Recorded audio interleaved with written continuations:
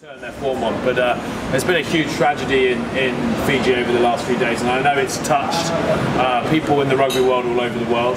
I know that a lot of our friends live in Fiji, and Spain have been there, and it's been fantastic to see the rugby spirit and the rugby community as Spain not only helped prepare for the hurricane, but then also donated their winning prize, I believe, Matt. Yes, they won the tournament they were playing out there, and instead of taking the money and running, they actually donated it back to the Fiji fund.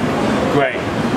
So that leads us on to something. If you'd like to make a donation to the rebuild of Fiji and to help some of the families that have been so affected by the tragedy of Cyclone Winston, please go to the website that's currently up on the screen and make some donations. Every little bit helps, and I know Ben Ryan and Chris Cratnell and their boys this weekend are going to try and put the bulla back on the faces of the Fijian supporters.